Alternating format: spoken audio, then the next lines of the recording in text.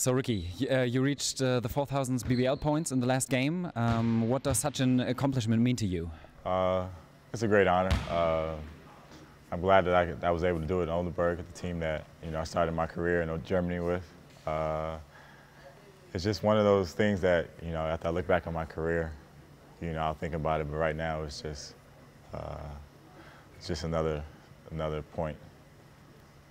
Okay. We are right now in a tough situation. The team struggled the last games. You're the captain of the team. What are your thinkings about the last games and the whole situation? We got to be better.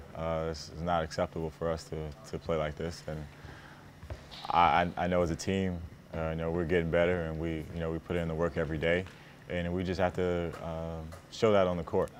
Yeah,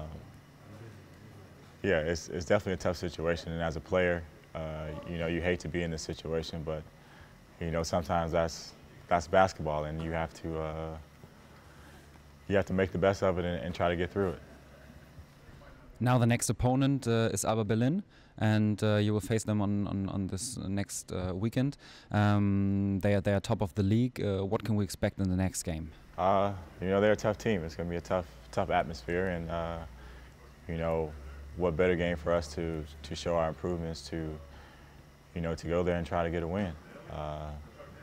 It won't be easy, but that's our next game, so that's our next opponent, and we have to find a way to get a win. Okay, and for the last statement, do you have something to say to the fans? Just keep supporting us. They've been great, and just know that we're fighting and we're trying, and we're getting better, and we appreciate all the support that they give us. Thank you very much, Ricky. No problem.